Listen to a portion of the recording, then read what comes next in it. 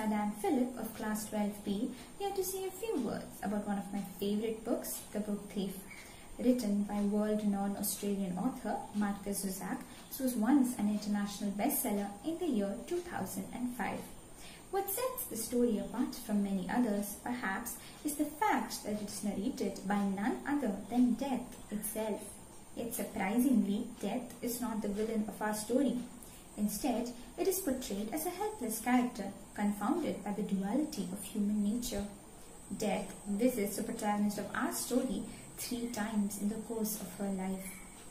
This story, set in Nazi Germany, follows the life of a 9-year-old little girl, an orphan, Liesel Memminger, after she is sent to live with a foster family in the fictitious town of Molnick. Here, she lives with Hans and Rosa Hoberman. Over the course of her time at Heimel Street, Liesel realizes that her foster father, a soft-spoken accordion player, had actually fought in the First World War and was a Jew sympathizer. He helps Max Vandenberg, a Jewish fist fighter, hide out in his basement away from persecution as he had fought with Max's father in the First World War. Max and Liesel form a strong bond rooted in their common love for books.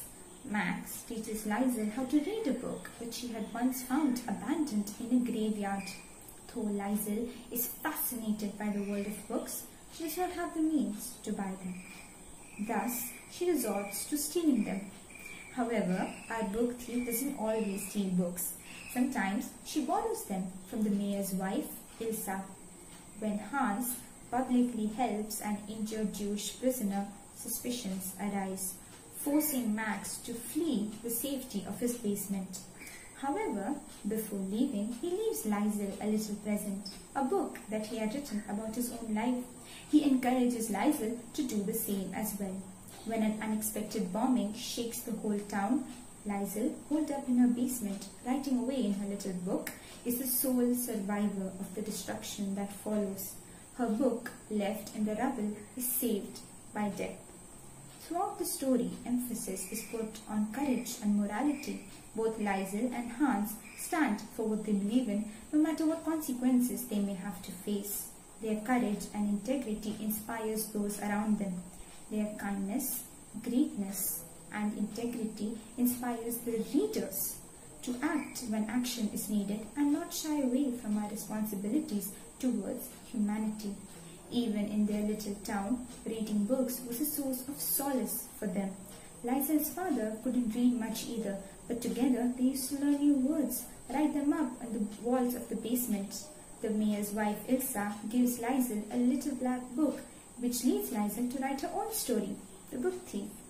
In this way, the characters of the story show incredulous strength when it comes to overcoming adversities and holding fast to their beliefs and principle while doing so. Liesel's youth was rampant with death, loss and grief. And yet, even in the midst of all this, she blossoms from a 9-year-old little girl that was frightened and couldn't read to a woman that survived one of the most horrific wars that have ever been fought. Namaste to one and all.